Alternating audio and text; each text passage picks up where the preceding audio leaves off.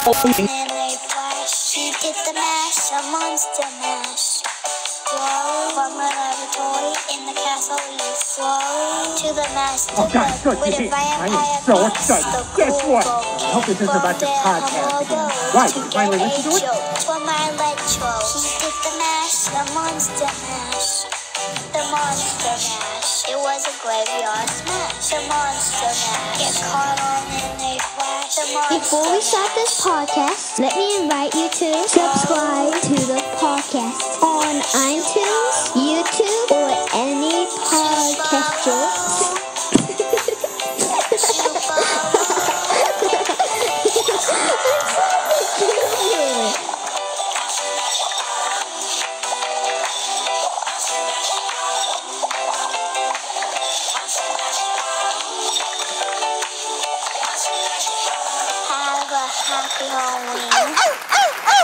Sit down. Hello, pups and kittens, and welcome to another fun-filled episode of the Groomer Next Door.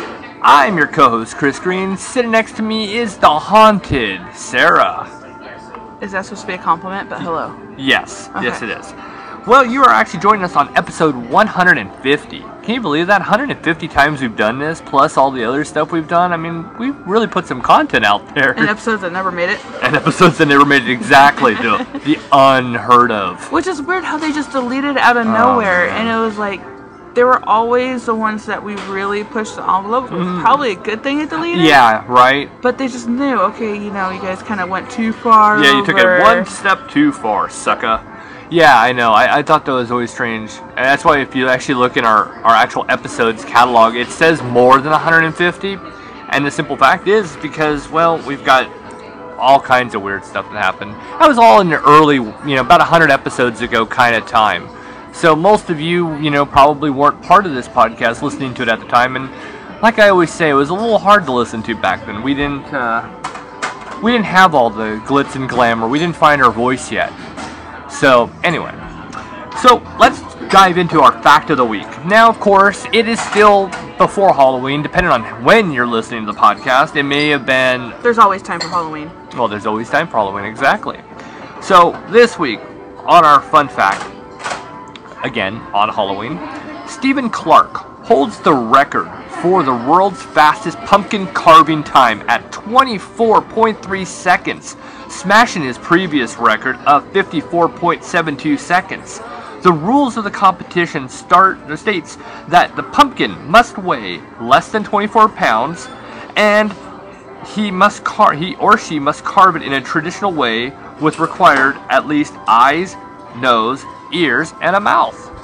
Now, I think that 24 pounds is a little under that. Come on, let's get the 50-pounders in there. Now, and I want to know, did he gut it, or was it... I bet it's easy. No, it's probably already gutted. Then where's the fun in that? I want to see this guy, ripping open the top, taking all the guts out, and being able to carve all that in 24 seconds. That'd be awesome. Right? Right? That's the worst part for me for the entire pumpkin stuff is the gutting. I don't like the slimy feeling. I love it. Dr. Green, paging Dr. Green. It's a texture thing for me. Oh, I love it. And then throwing the seeds at you. That's fun. Speaking of which, we're probably going to have to carve pumpkins today because that's right. We have not done that. I still think we have a week until Halloween. No, we got 2 days, actually, from the time we're recording. So, and, yeah.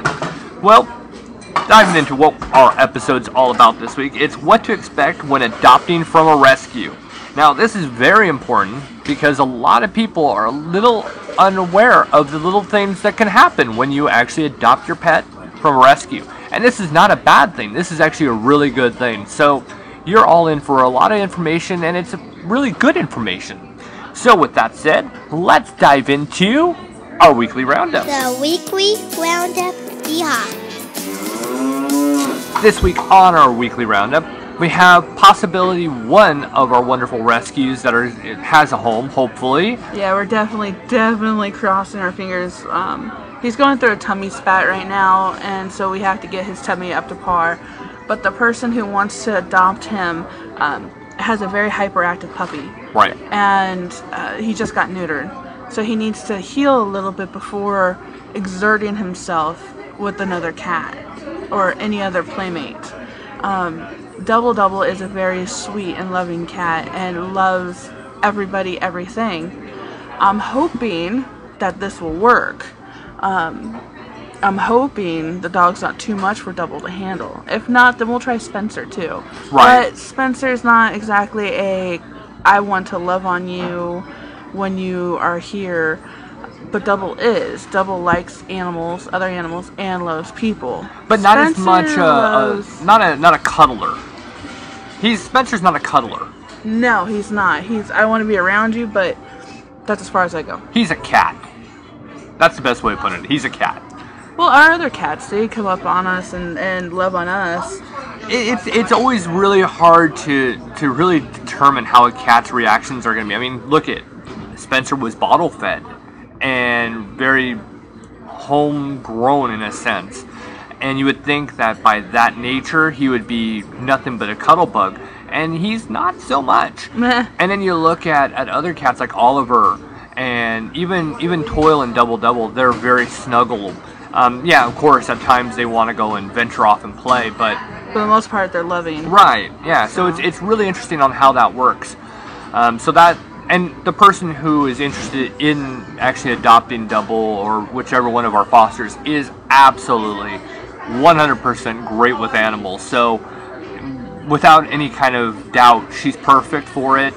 And that's where the vetting really comes in, is making sure that the right person actually adopts the right animal, because it is still part of our obligation, I guess you want to say, when fostering. Well, let's start off with rescuing, fostering, and then the adoption part. It's all, seamless. It should be, right? Really, it should be. We should be able to cover everything so that the right person gets the right animal. And how you know the foster is a good foster is when they're able to tell you every little in and out of the animal's personality. Right. And be upfront with you, but we'll cover more of that later. Right. So we're looking forward to that. I had something else to cover as well. What? Yeah, I'm prepared here. So I'm not. It's okay. I just follow along. It's like, shiny red ball. Ooh, squirrel. So we just Your found. hair's long. Yes, it is. So that's me right now. Yeah, she is ADDing all over the place. So we just found out that through the Raleigh Daily News, we were voted the best groomer in Phelps County. Now, that's really exciting to me. Now, this award is voted by the people in town. And it's not easy to vote either. No, it's not easy You at only all. get one vote if you do it online, and then you only get one vote via newspaper. Right. You have to fill out your ballot and then turn it into the newspaper. That means you have to actually get the newspaper, fill it out, drive yourself down, and hand it to somebody or put it in their ballot box. So it's not very easy. It actually takes time. Every business in town that wins it proudly displays it, because we all know, the efforts that the actual community goes through to actually vote, and it is really honestly rewarding to know that the work that we did throughout the year, we already knew it was appreciated, but to actually go that extra mile, it was really cool. So I was really proud to get that again. There's a lot of groomers around. It's not like we're the only ones. So to win it was, it's always very rewarding. And last year, it's rewarding in itself to have so much business, since we don't have another grooming appointment till right before Christmas. We have people having to go out to another groomer just once so they can get on our books next time. And then they're doubling or tripling. They're actually starting to book their stuff almost into... I have one person booked out to June. March. Oh, you had the June. I was thinking the March June or ones. July. Yeah. And then others are booked out throughout an entire year, and they call off work on those particular days or request those days off from work just so that the dog can get groomed. They could easily go down to the shop down the street, the shop up a street. They can go anywhere they want. They can go to the next town. Yeah. But they want to come see us because they know that we have our caring hands and we love all of our animals.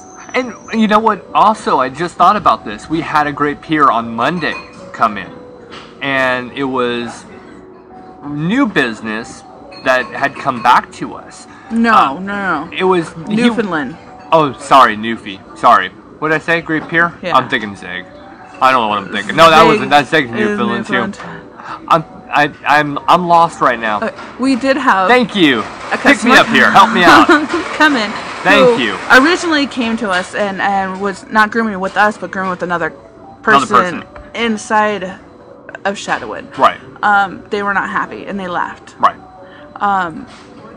Chris and this gentleman. Actually, we were recording a podcast, and he came up during one of our intermissions and started talking to us. That's right. His dog was in the car. Yeah, I said, "Oh, I know who you are. That's right. I know Molly. I know Charlie. I know them very well.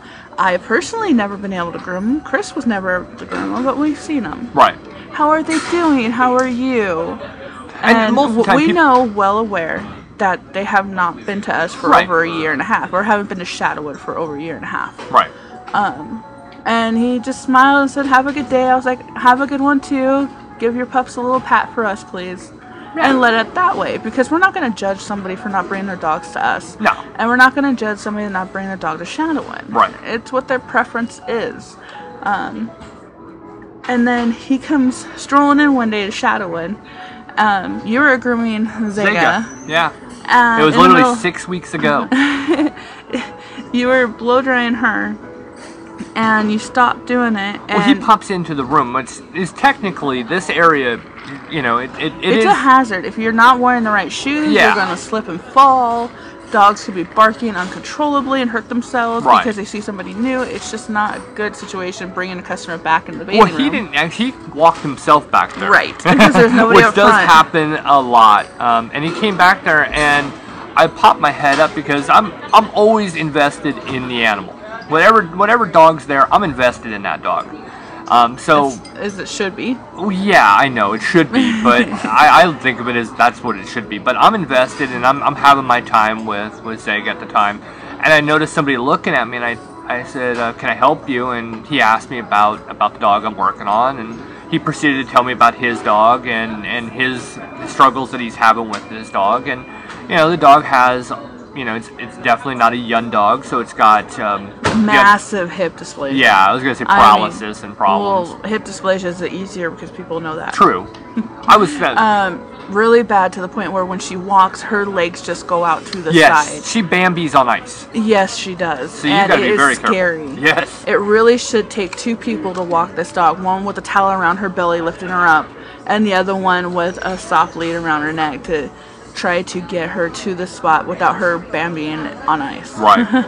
and I gave him all of the information I had, and luckily we have such knowledge of doing this and having disabled dogs on a daily basis that it really is almost kind of talking about anything that you already know about, because we do. So let him know, and he was immediately just said, "Well, I'm going up and I'm going to make my appointment right now because you guys are going to touch my dog." And I was like, "Oh, cool, okay, great." And I forgot all about this. I had no idea that it was going on until... And you didn't know that they were prior customers either, to an extent. It took a while for him to actually say that he was a prior customer. Yeah, he was just inquiring at the time. Yeah. And then at the end... And people do that. People, they don't tell us the real reason that they're there, and they try to see if we will slip up and say something that they don't like, and we never do. We never upset them, so they end up, "Oh, okay, well, I'm just going to book it with you guys." Well, if we've never seen the dog before, there's, I don't know the business of what's going on outside of what we're doing. Our grooming is a separate entity of Shadowwood, so what goes on in the building is not really my concern nor yours. Mm-hmm. It's the animals that we see. They become our friends, and we're only concerned about them. And if they do go elsewhere for any reasons, and a lot of times when we do lose a dog, it's to another state. We very rarely see a dog go anywhere else. They're like, "I'm sorry," and that's the hard part. It's like your best friend. Every dog can be your best friend. And when they go to another state, it's like, "Oh man, we're losing our friend." And it's kind of like growing up when your friends move to another place because their parents move or they go off to college. That's how it feels. It is hard, but. And then another part that's hard for us is that they're not going to be taken care of as well as you could. Right. And, of course, they need to find another groomer, and you just hope and pray that they find a good groomer. Right. And so, you know, I had we had our massive amounts of dogs this week, and we had a massive amount of large dogs. I mean, with Zega closing the week, and with this guy's Great Pyr starting the week. Newfie. What did I say? Great Pyr? I'm lost. We had today. a Great Pyr. We did have we one. did. I'm just lost this. I'm lost at Yeah, this we've had point. 2 Newfies, 2 Great Pyrs, because we had Amy. See, Amy was last week, though. I knew that we had a lot, and it was more of a heavy week, meaning large dogs, the 100+ pounders. So I'm at this point lost. But you know, it was a great week when it comes to having, you know, disabled dogs that we gave the treatment to, and he seemed happy. The royal treatment. The royal treatment. That's right. So with very massive week, getting, you know, somebody, you know, new coming in, that I think we actually, you know, he booked 2 appointments after this. Yeah. So, and But that's nice. it was nice. It was definitely a very victorious week. And then I have started now, as of lately, I have been starting to sell my dog toys I've been making. Very nice. And they are fleece soft dog toys. I'll be posting pictures on our Facebook later. They are ordered. You can order them through our Facebook page. We'll get that all set up for you. I know I just dropped this one on Chris. I was like, what are you talking about? I'm lost. I haven't even done e-commerce on our website yet. We'll figure it out. But I'll put pictures up and we can figure out a way. But it has started off pretty good. I have over 100, almost $200 or 200 in tug inventory, toys. And you've already gotten rid of like 40 at this point. Yeah, I've already sold about 40 of them, enough to pay for the inventory. But yeah, they're fleece dog tug toys. They're easy and gentle on dogs' gums, and they're fun to throw. I have one that has a tennis ball attached to it, so when you're playing tennis ball with your dog, instead of touching that nasty tennis ball that has slobber and dirt all over it, you can hold on to the fleece part that isn't all slimy and gross, and then you can throw the ball for him. And it's really cool. I like the handcuff ones, the ones that are kind of rings that go together. I don't know what you're going to call they look them. like a figure eight. They do almost. look like a figure eight, yeah. And they're stretchier, and there's more room if your dog gets a little overexcited on biting, and you want to keep your hands far enough away. These are great. Yeah. But I'll post some pictures. I want to get some nice pictures. It's nice outside today, so we'll probably... we'll never get a shot today with everything that's still pending that we have to finish today. Oh, yeah, true. We're done. All right. Well, with that, let's move on to our G&D news. I don't watch the news because I'm a kid. All right, coming to you from the G&D news desk, we have 2 stories as we do. This week we have a story of a high school football player who was paralyzed, who had overcome so much and gets new service dog. And the second one, which I love, a new film festival all about our animals. So with that said, Claire, let's play a clip for everybody. 15 service dogs have new homes tonight thanks to an organization helping people live more independent lives. We've been following Tyler Olson's story since he was paralyzed playing high school football 8 years ago. Shortly after the accident, he was teamed up with a service dog, Charlie, to help him do things like pick things up and open doors. But Charlie died in December from cancer. Last night, Tyler got a new service dog, Brogan. He was one of 15 service dogs from Helping Paws to graduate last night. The organization helps to train dogs to know 90 different cues over the course of 2 years. Helping Paws is needed. I encourage everybody that doesn't know about it to come and check it out and just get involved. It's an awesome way to give back to the community and help people like me get an angel. Now, as for Tyler, after his accident in high school, he went on to graduate from college. He now works full-time for a computer company close to his hometown in northern Iowa. High school sports can be so dangerous and yet so rewarding at the same time. I remember one time I went to a high school football game, saw one of the kids drilled so hard, and turned out he suffered a major concussion. Nobody knew it at the time, and concussions back then weren't really recognized. And you know, unfortunately, tragedy struck. You know, this kid was, you know, a high school football player, and you know, he gets paralyzed by playing a game that could have, you know, done so much for his life. And you know, it's sad that his original service dog passed away, but great on the organization to, you know, get him a new friend to help him out. that's so rewarding to know that we have such great organizations out there. Service dogs mean so much to people, and more as studies go by, technically everybody should have a service dog. Everybody should have something there to comfort them, whether it be a physical ailment or tragedy, but mental too. People are starting to uncover like depression. Yes. And depression means a lot more than what some people just think is sadness. It's actually several different layers of depression. And it's kind of like it's an onion. starting to become more and more common. Pretty much everybody has some level of depression. Right. So at some level, everybody really needs an animal. I like it. I think everybody needs an animal in their life. Exactly. I really do. That wasn't a joke. Just a cat. That was not even a joke. That was serious. Even if it's just a cat. Or a hedgehog. Or a hedgehog in an apartment, everybody should have at least one animal in their life. I agree. So good on them for helping this kid out. Next, I hardly ever have a positive to say about Petco, but for the first time, I actually have to say good on you, and I would love to attend this film festival. Yeah, see, Petco and PetSmarts, they have a horrible advertising. Advertising, horrible. They don't ever show the good that they do in the community. Instead, they let the bad publicity take control, and it's not right. It's not. There are so many fantastic people out there that love what they do at Petco and PetSmart. So it drives me bonkers. They attach their name to so many different things, but they have such a terrible marketing. Yeah, there's not somebody out there saying, "Hey, look at what we're doing here." Yeah, they throw we are throwing thousands upon thousands of dollars towards people, and then yes, people think a couple $1,000s isn't much, but for a couple $1,000s for one community is a lot. But it's the corporate BS that they're really internal stuff that they put their employees through, which is what causes all of these problems. But that said, let's actually catch up and hear from this clip that came out from Sacramento, California. Claire? Play the clip. And Bobby Mann is here from Front Street Animal Shelter, the public relations manager. You brought a couple friends, as usual. Who do you have with you?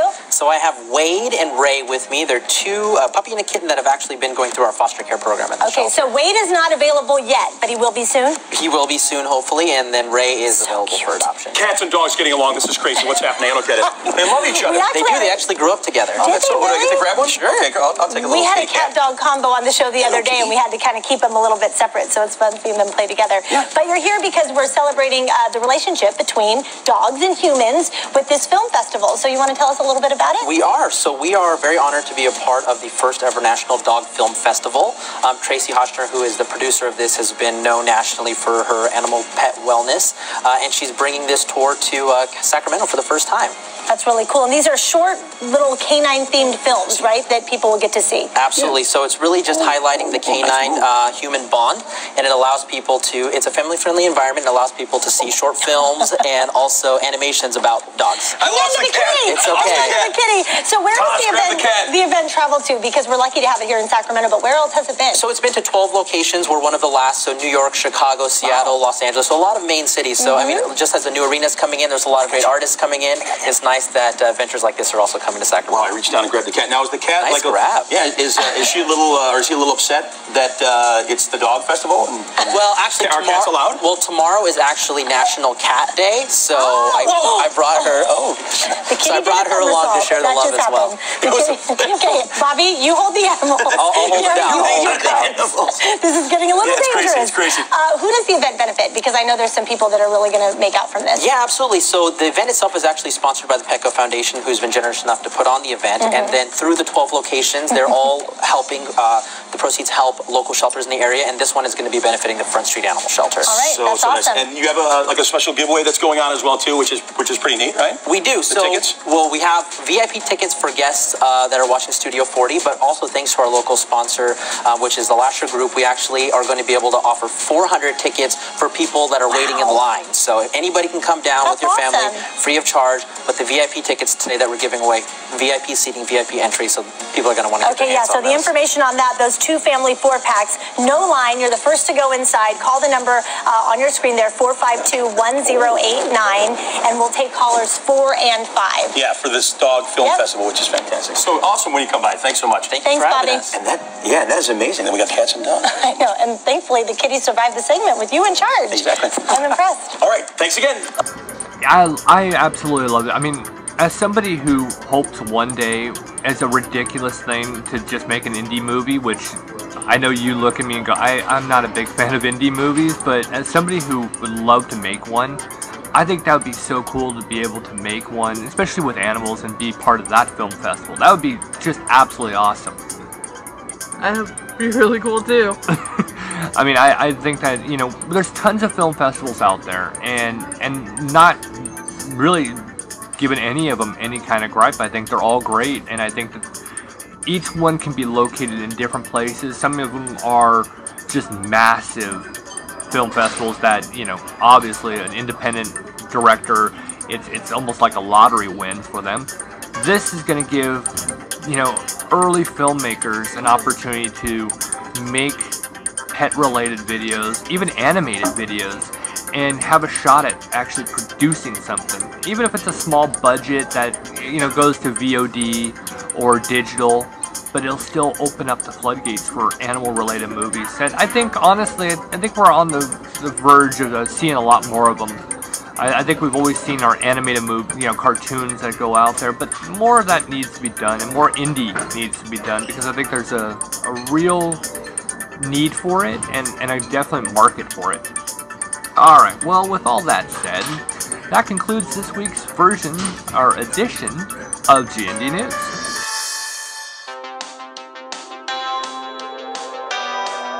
Guess the breed.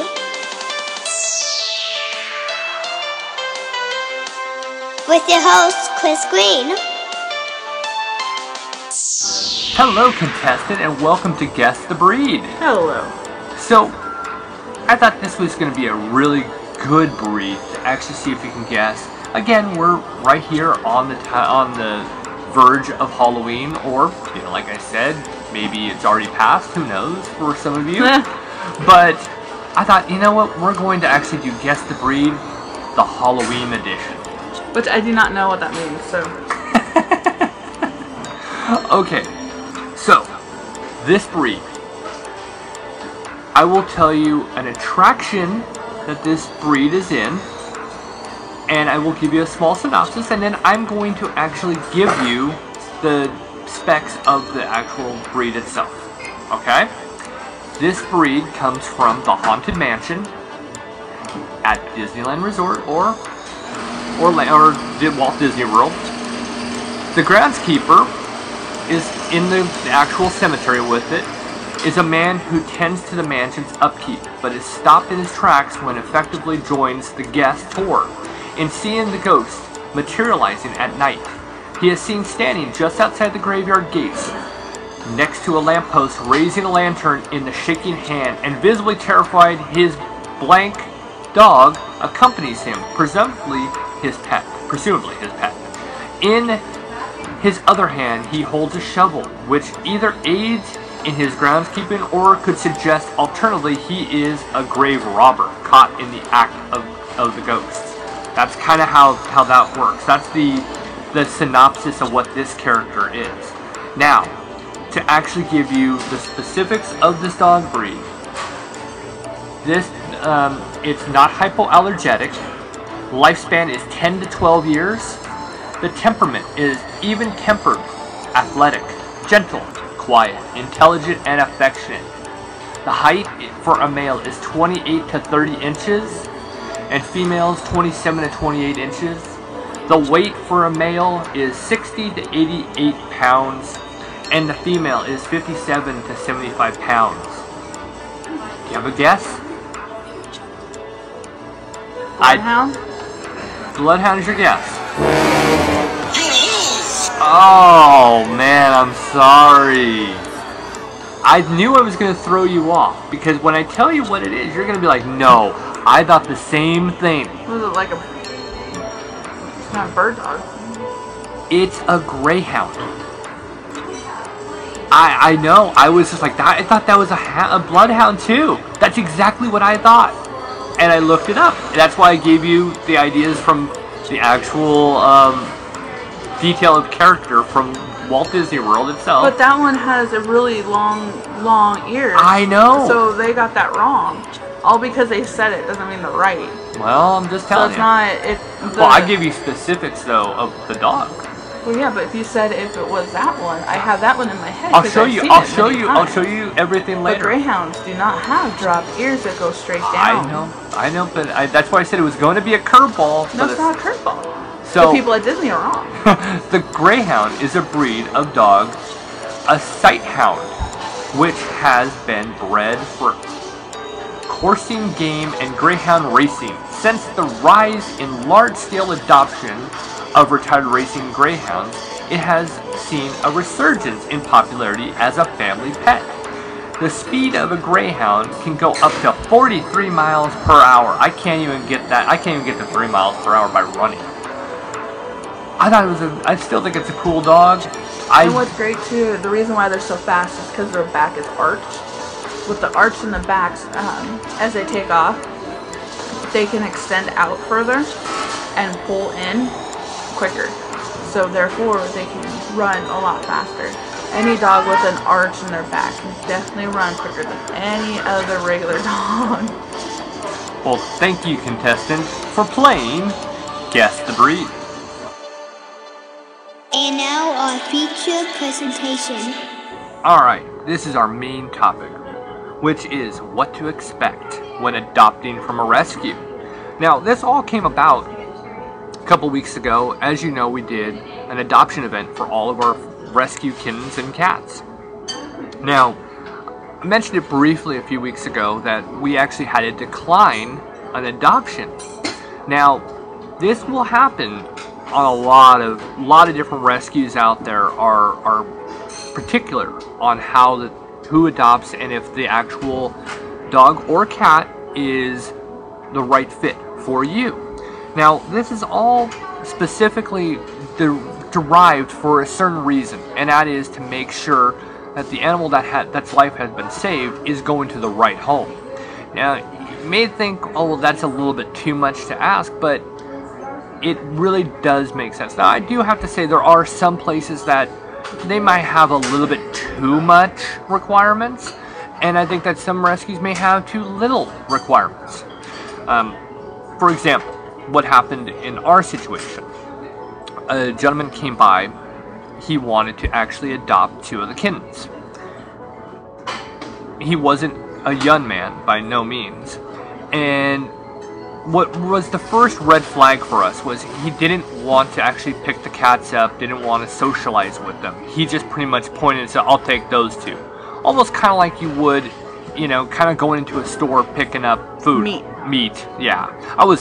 No, make it do so much meat. Yeah, well, I mean, it really was, I'll take that. I'll take 2 slabs of that kind of attitude. That's not a good sign right there. No, he didn't want to hold them. He didn't care to know their names. He didn't care to know their background. They're saying those 2, box them up, we'll go. Exact words. And I said, well, do you not want to hold them? And he's like, no, I'm sure they'll do fine. They're just cats. Well, no, I'm sorry. In this day and age, we do not give animals out to people who say they're just whatever species they are. That's not the case here. These are meant to be loved. These are meant to be part of the family. Right. You don't just go and get a kid from a foster situation and just say, yeah, I'll take the blonde one. Walt Disney used to do that, by the way. I'm just kidding. Yeah, I'll take the black-haired one. Let's go. Yeah. I don't care to know anything about it. I don't want to know anything. Just I'll figure it out later. Yeah, what really caught me and was... if it doesn't work, then you just go outside. Right, and that was the next thing is... he said, I just want an indoor-outdoor, or an outdoor cat. It'll be an outdoor cat anyway. Yeah, he said indoor-outdoor. Indoor-outdoor. Well, no, we can't have these animals as outdoor. We do have one, that will be good for an outdoor.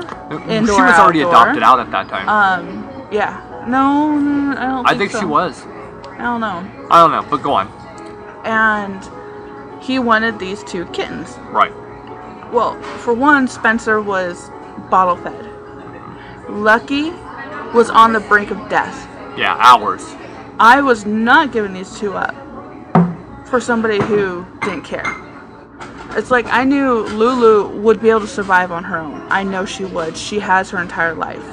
And she had some instincts of being outside. Neither one of these had I knew it. no matter what, she could survive on her own. These 2 kittens? No. Right. No. I mean, I look at the guy's in full liver failure. You can tell by his eyes. Yellow. It's horrible. But we actually took it a step further. We let him fill out the paperwork. We called on a reference. Right. And then it was going to be accelerated to a home visit to make sure that the house was up to standards for the 2 cats to go to. And then there was a phone call that I had to make to actually get. It's called a vet. Sorry. Go ahead. We had to get a vet clearance. Verification? Yes. Okay. We had to get clearance from the vet that says that they are good owners. Right, that they properly take their animals in for proper checkups, and she had flea treatments. Yes. He said he had a 16-year-old cat that's, about ready to pass away, and he wanted to get 2 kittens. Okay, well, if you have a 16-year-old cat, there is 16 years of vet record somewhere. Right. And I really enjoyed being part of this process because I was able to learn a lot from doing this. I spoke with his wife. His wife sounded really sweet, really nice, but there was definitely some issues I had that they were not young. It was an upstairs house. That worried me because kittens, especially like these 2 who run everywhere and are always playing. And it's not like we're bagging on old people. No. It's they get under your feet. Yes. This is more or less, this was me being concerned for their safety as well. This was, at that point, I was more concerned for them. So I was going, okay, but you know what? She seems really sweet. I'm going to go forward, and I did vet verification. Unfortunately, I didn't get any kind of verification at all. You tried several different names. Yeah, I tried multiple names, multiple vets. There was nothing. So, unfortunately for that, it's kind of difficult. Now, she asked me if they were declawed, and I said no. She goes, good, I don't believe in that. And that was a positive sign. But there are animals at the animal shelter that would have best fit their wants. The shelter does not do verification, and there are cats that they pick up there that are okay indoor outdoor. Right. But not ours. Yeah, and this is where going to a rescue has different specifics that you have to meet.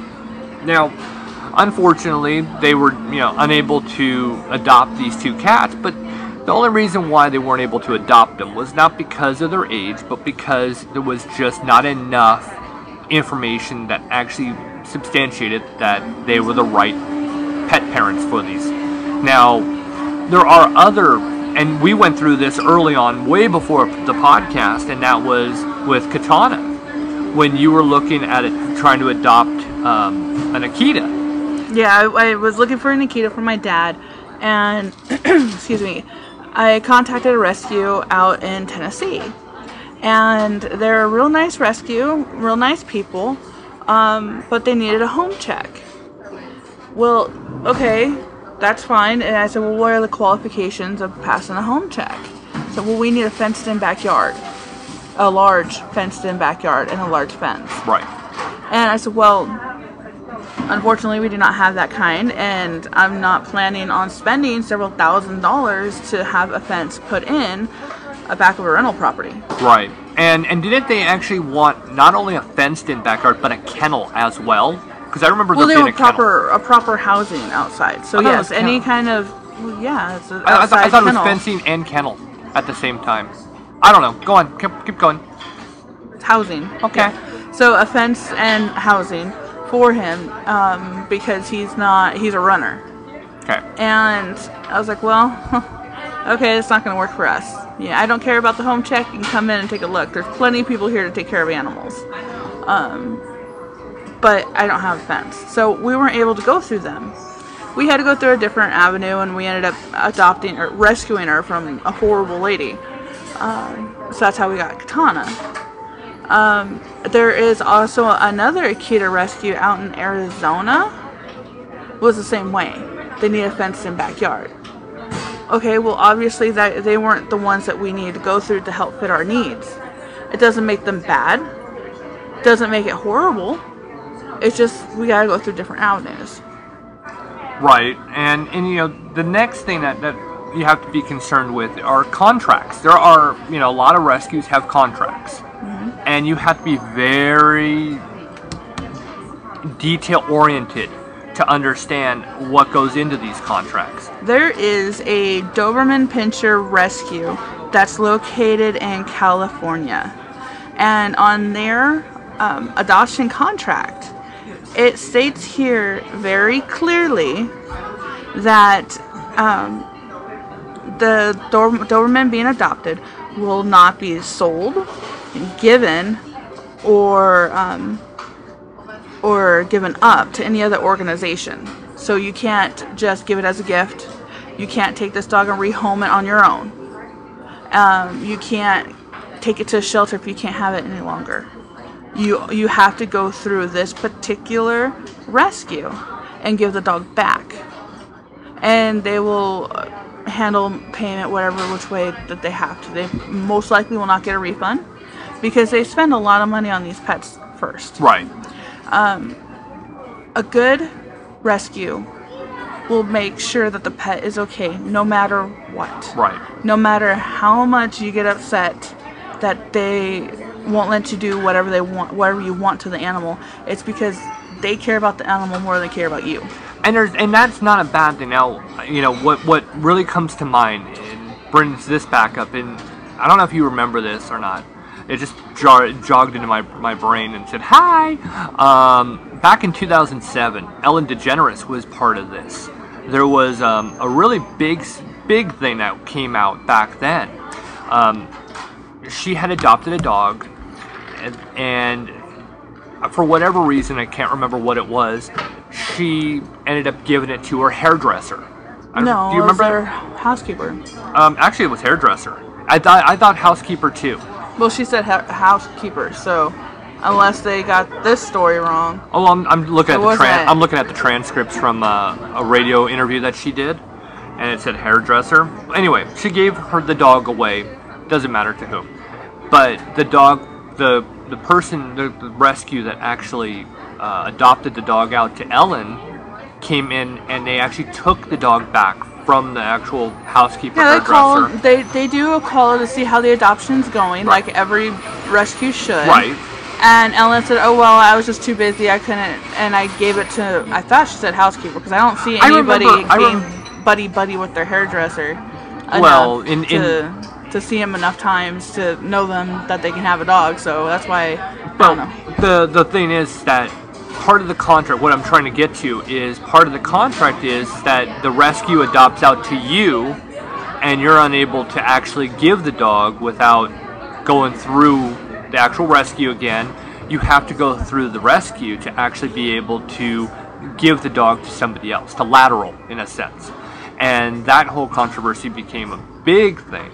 So this is what my point that I'm getting to is, be very careful when you're actually doing a contract. There's nothing wrong with those contracts, but what you have to be careful for is reading every line, every single portion of it, because you know, you may have to move for some reason, and it may have something stipulated in the contract that they have to come out and see the new place, or you may have to go out of town for a year or something. You have to move for business and come back, and you'll give it to a family member or a friend to watch, and without doing all the proper work, you actually could have some issues with it. And that's where I'm going to. It's the whole point of this story is, there's nothing wrong with going through a rescue. Well, because not only going through a rescue means, yes, you have to go through all their guidelines, But you also have to realize what they have gone through for that animal. They have rescued that animal. That they have put in a ton of money into their medical, making sure that they are healthy enough to be adopted out. They have gone through rigorous testing to see if they're okay with children, other animals. That means that they put their own family at risk. Yeah. That's what we did. Yeah. Claire knows what to do when coming up to a new animal. And it is a risk bringing a new animal into our life. Yes. With having a child. And it is the same with having other animals. Exactly. All of our fosters are good with other animals, and if not, we make special arrangements. But there's always that one point in time when we figure out yes or no. Yeah, and that's an immediate thing. I mean, it happens within the first few minutes, but... It takes several $100s for a pet to be evaluated. If they're not spay and neutered, they have to get the spay and neutered. If they have worms, the worms have to be treated. If they have some kind of other parasite, ringworm or something, that has to be treated and it will go away. Ear mites, dental problems, if they need teeth pulled, or if they have a broken leg. Hundreds and hundreds of dollars go into these animals. So when they ask you spay and neuter. I already said that. Did you? I'm sorry. I missed it. I'm making sure I'm checking everything. So, if they go and ask you for a $150 fee or $250 fee to adopt the animal, just know they spent a lot of money that you will be spending if you got the animal from a shelter that aren't vetted. Right. If you get an animal from the shelter, you're going to have to pay $200 for the neutering or the spay. You're going to have to spend $15 for the deworming, depending on which kind of worms they have. You're going to have to spend $20 for the flea and tick control. You're going to have to spend money on the office visit, which is typically about $40 to $60, depending where you live, for the vet visit. So now that $150 and $200 adoption fee doesn't seem so bad. No. Because they're already vetted. Yes. And you're not going to, by no means are we ever downing rescuing. I mean, rescues are the best way of getting your animal, your future pet. You get less problems that way. And then if something does happen to your animal that they did not catch, they are always right there on top of it, making sure that the animal gets the proper vet care and make sure that that animal is okay. And if something freakish happens and the dog has or the cat has to be put down, unfortunately, they will make it right. Yeah. Any good rescue. Yeah. And look, that's what we want you to understand is being in the pet rescue type world that we're in. We see so much on I would say daily to weekly situation, and we're not, I had this conversation the other day, we're not the type of people who rescue and then dump off to somebody else. We see everyone through, which is time consuming. I mean, I thought this year we were going to, go over 100 animals, just the way we started. Yeah. But with the fostering part, that's the part that can be very time consuming. And every foster takes on the responsibility of feeding each animal out of pocket. Out of pocket, the fosters themselves. If it gets too bad and they have a plenished pantry of food that they can go to help their fosters out, that's great. But sometimes there's just not enough people to do that with, or not enough funding or donations. Donations. There we go. That's the word. Donations. So therefore, the fosters take it on. Right. Now, at the peak of our fosters that we've had, we were spending close to $60 a week on them, and now that's dropped to $30 because we did get half of them adopted out. But that's expensive. $60 a week. Yeah. On pet supplies, and that means paper towels, disinfectant, because cats never seem to get everything in the box the first time. Litter, which is ridiculously crazy. And they had to have special food to make sure that they're growing properly. You can't just go grab special kitty. You can't do it. They need better food. And that's another thing that most rescues are very aware of, is that the proper feeding is what's going to be important. Yes, you can't just go down to the grocery store and pick up Old Roy. Nope. And feed it to him. No, like that Doberman one I was talking about out in California. It said proper food, not whatever dog food. It has to be a special level dog food. Grain free. Well, it might not necessarily grain free. I would imagine. But a higher end that's not Old Roy. Right. You know, that's not Beneful. Right. You know, something. Doesn't have a green in it. Yeah, the Rachel Ray stuff, or you know, stuff like that. There's some good stuff out there that's not, you know, ridiculously expensive. Pure Balance has been amazing for our dogs. Yeah, and I mean, some dogs actually need, you know, the special type foods, and some need, some need very special yeah. food, and we're talking about single source protein. But here's food. where a rescue really comes into play, and that is you go to, and I'm not downing any shelter whatsoever. Don't get me wrong, but you go to a shelter, and they're not going to really have the knowledge of this dog or this cat requires this. This is everything to a T of what this animal needs. See, shelters have to get through animals as quick as possible. The turnaround has to be high. Now, each shelter, and this is the reason why the kill shelters are so high in killings, is because they do not have enough food to feed the animals. So they don't have enough time with the animal to actually get to know them enough to place them in a proper home or give somebody a little extra knowledge. Right. My Akita came from the shelter. My not this one. Not Katana. Ronan. Ronan came from a shelter. Ronan was standoffish, but we knew Akitas, so we bring him on in, and he ended up being a great dog. But some people wouldn't know that right away, and if it wasn't us that came in and got him, he would have been put to sleep the next day. And if shelters got enough donations to feed their animals there, the animals can live longer. The Rolla Animal Shelter here only gets don't get much. They get less than $200,000 a year to pay salaries for the officers, upkeep on the building, and food for the animals. If they went with the actual amount of food that was given to them, allotted by the state, they would have to put dogs down left and right. Right. Because they can't afford to feed them. But teamed up with a nonprofit like Peacock, they're able to keep dogs there all the time and for a long period of time. And that's where the misconception, it is a kill shelter, yes, but the only reason why it is by state regulations, which is all regulated by the USDA, and they don't have to put down dogs. The only time they put them down is if they're actually, they're ill. Or, yeah. And now that with the helps of volunteers like Chris and like myself, we get food in there, and therefore the dogs live longer and have a better chance of getting adopted out through the shelter. Right. But again, the shelter does not know every ins and out of the dog. Yeah. They don't know the temperament as much. They don't know. They're good, but they're good. But they're not as in depth. They're not with them 7 days a week. Like a foster would be. And then, you know, look, this is just kind of outlining everything, because you may be considering the idea that I really want to actually, you know, find a new loved one.